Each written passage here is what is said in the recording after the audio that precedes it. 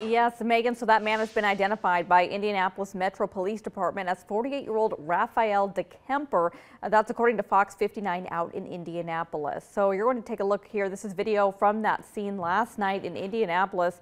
Police say they came across DeKemper, who was wanted on several warrants. While conducting a traffic stop, police say DeKemper used a handgun to fire at officers. 3 officers returned fire. DeKemper was shot, and he later died at the hospital.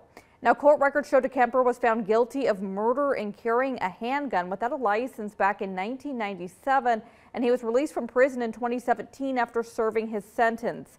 At the time of the shooting, police spoke about the difficulty of these types of situations. We'll still look at ways that things that we can control as a police department, as police officers, to lower the risk and mitigate these situations. But at the end of the day, our officers respond to a lot of times to the actions of the people we have no control over.